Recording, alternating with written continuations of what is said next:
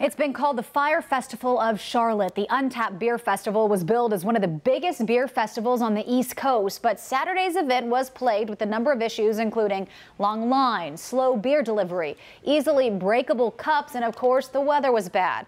NBC Charlotte's Hunter Signs is live at 6 and Hunter. You talked to a couple of people who attended the festival, so what do they have to tell you? Yeah, Sarah, they are not happy. There were thousands of people lined up outside here, wrapped around Bank of America Stadium. They were all trying to get into that festival on the stadium field in those gates, but some of them tell me they didn't even make it close to getting inside, and they're calling their experience a nightmare.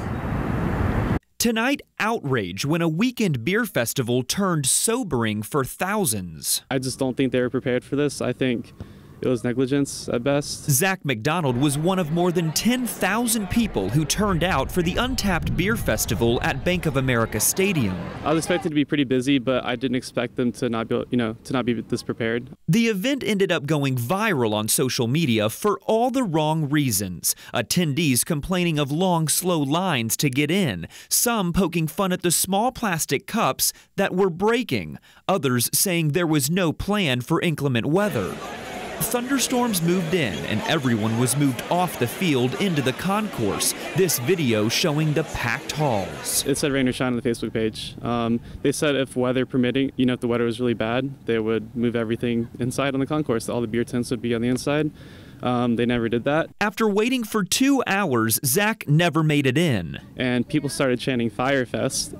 One person comparing the VIP passes to the cheese sandwich at Fire Festival, a failed music festival. I think they just need to refund. They 100% need to just give a refund.